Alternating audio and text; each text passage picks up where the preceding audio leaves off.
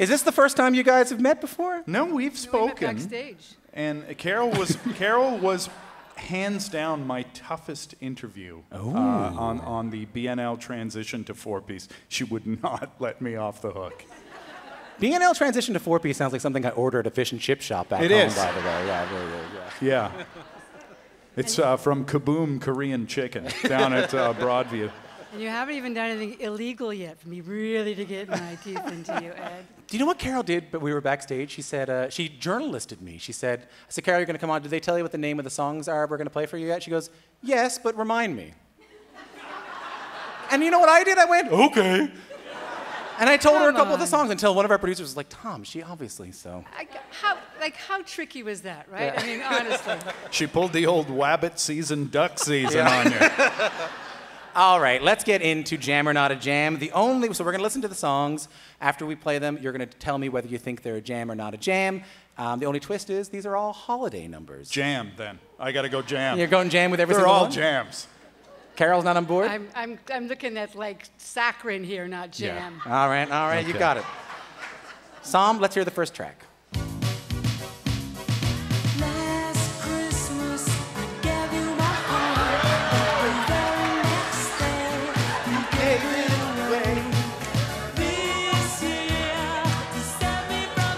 That is Wham! And Last Christmas. Ed, jam or not a jam? That's a deeply sad song, and yet a jam. It's nearly impossible to play me a Wham! Or George Michael song and have me not say jam immediately. I can see Carol deeply agrees with you. What does my arch nemesis think? You know, this season, the music that they play, I just barely endure. But on that's my baseline endurance. I'd say jam. Jam, all right. It is guilty of the saccharine sweetness that we all fear, but it's still a jam. All right, next one, take a listen to this.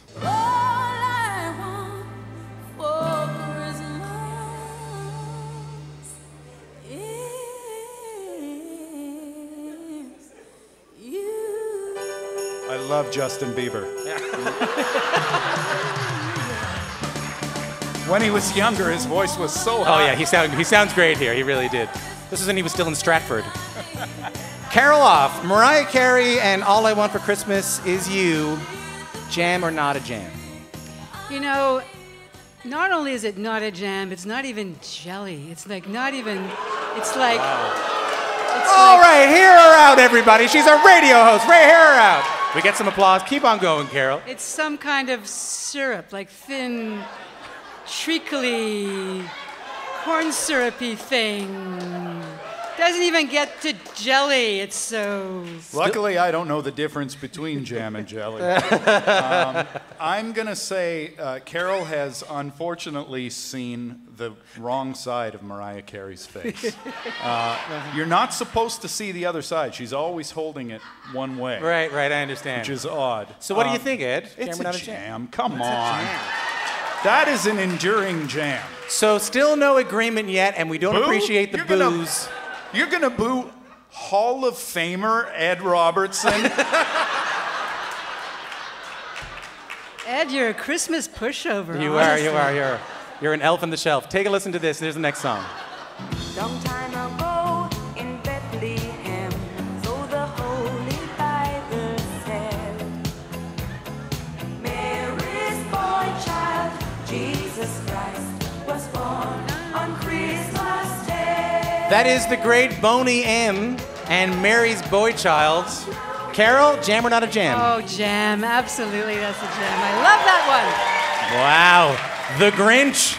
Her heart just grew 3 sizes. What are you looking at me for? You know I'm going to say a jam. Here's the weird thing about Ed Robertson. I'm an atheist with 48 days of Christmas music on my hard drive. When I press shuffle on my holiday music, it says 48.3 days remaining.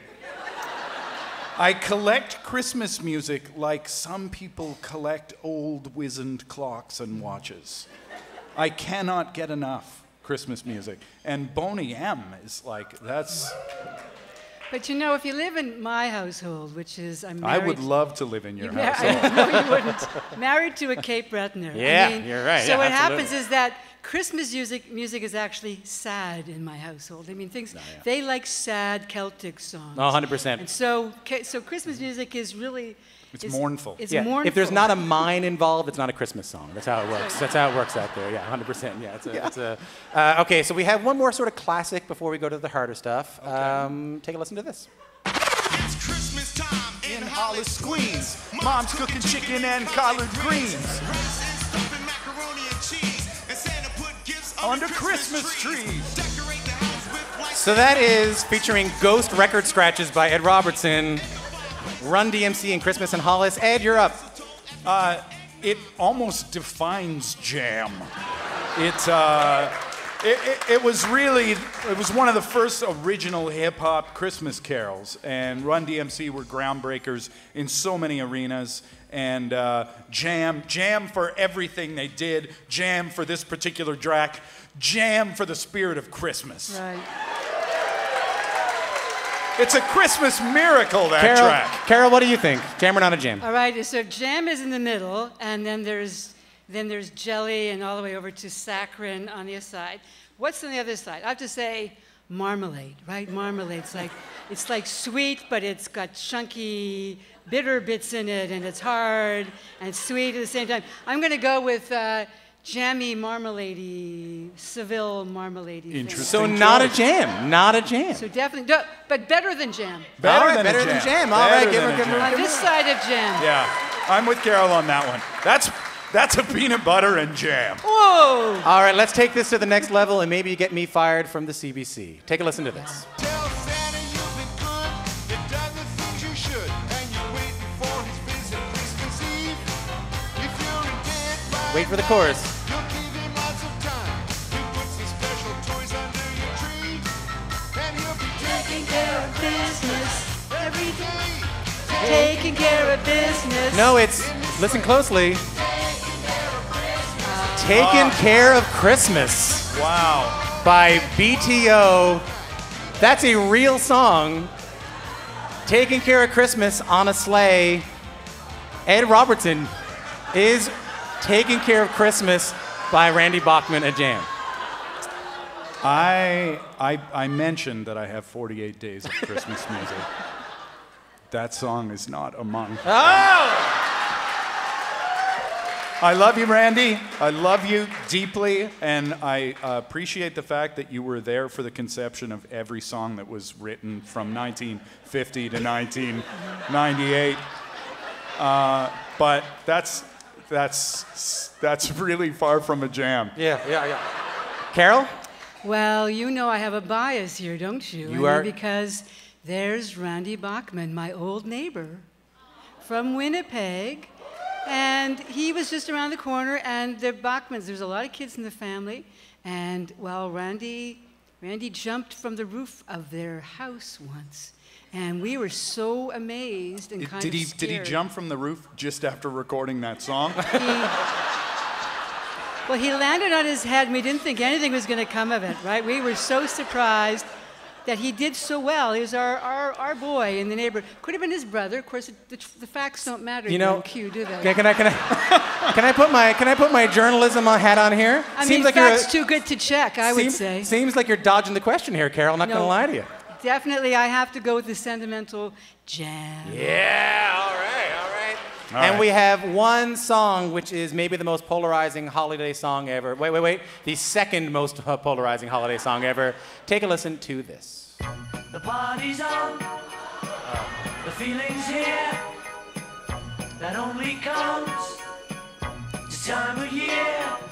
Simply having a wonderful Christmas time. That is Sir Paul McCartney with a song that has hotly divided our office.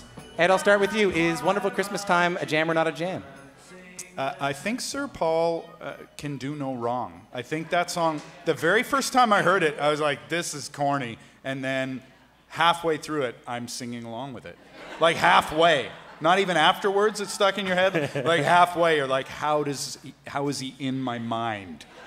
He's amazing. It's a jam. Carol? Well, you say about your office being divided. I've seen fistfights break out over this one. people tearing each other, grabbing each other's throats and say, it's a jam. It's not a jam. It really brings out everything in people, right? But I have to say, I mean, if we're going to go to that spectrum once again, past jelly, past corn syrup, past sugar water, getting into sweet and low, saccharine, yeah. Way, way down there. Not a jam. Wow. Wow. There you have it, our holiday edition of Jam or Not a Jam. Give it once again for the host of CBC's As It Happens, Carol Off, Nice job. and the frontman for Barenaked Ladies, Ed Robertson, everybody.